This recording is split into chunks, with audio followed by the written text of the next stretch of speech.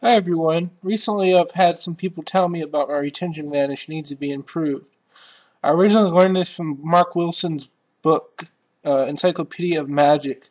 I really didn't have any teaching source that I learned it from. I just kind of picked up on it over the years and just made my own. So this is a new retention vanish I've learned. I think it's much better. From Sponge, the DVD Sponge by Noblezana at Penguin Magic.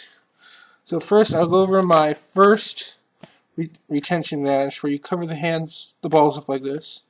First ball you take, put in the hand. This one grabs the second ball, and the ball travels.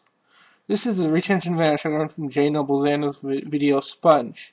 And you take a sponge ball, place in the hand, take the next sponge ball, another hand, and it again vanishes and goes to the other hand. Tell me which one you like better. Thanks.